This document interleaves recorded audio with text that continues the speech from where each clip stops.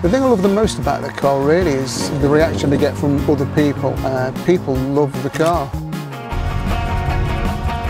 My name's Chris and this is my classic Mini Limo. For me, the word limo conjures up images of luxury, which isn't really what you get when you own a Mini. But Chris has managed to create a vehicle where the words Mini and Limo come together. This is the Mini Limo. You'll see that we have an extra door. This door is exactly the same size door as this one. Inside, we've got two rear-facing seats. These were donated from a Land Rover Discovery. They're the seats out the back that fold down. The rear seat has actually been extended by 4 inches to make it 4 inches deeper. Right, let's take it for a spin.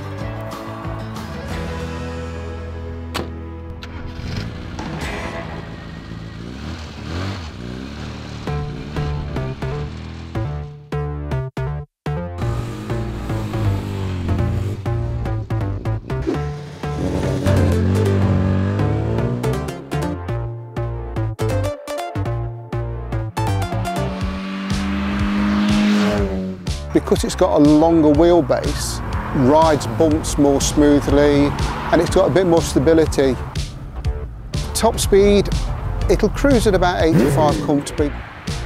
It costs approximately £13,000 to £14,000 to build the Mini Limo, including the parts that we used at the time. We have a slightly modified 1275 GT engine. This has been bored out to 1293. And then it's got a long gearbox in it so that it cruises at a high speed quite nicely, with a few extra trick bits on it just to give it a bit more power. And what was the reason for building such a unique Mini conversion?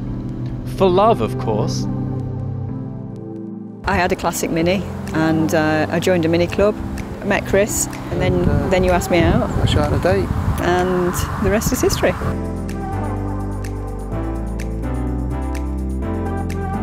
I'd say it was my idea. I thought it would be a nice wedding car for us, seeing as the Minis brought us together.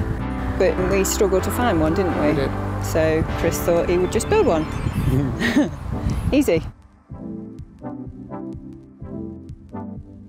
I did a lot of the assembly of the car. She built the one-piece headlining that's in it and she recovered all the interior. Working very late at night, working weekends on it, there was a lot of stress and a lot of expense. It was ready 3 days before the wedding. It made the wedding. It did make the wedding, yeah. It made it very personal to us, didn't it? Yeah. After all the effort building this car, it served the couple well as their family has expanded. It provides the perfect vehicle for family days out, albeit with the occasional difficulty.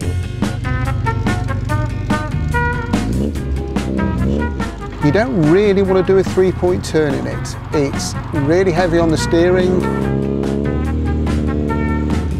There is no power steering and it's long. You really just want to back it up until you find somewhere where there's a space to back it into.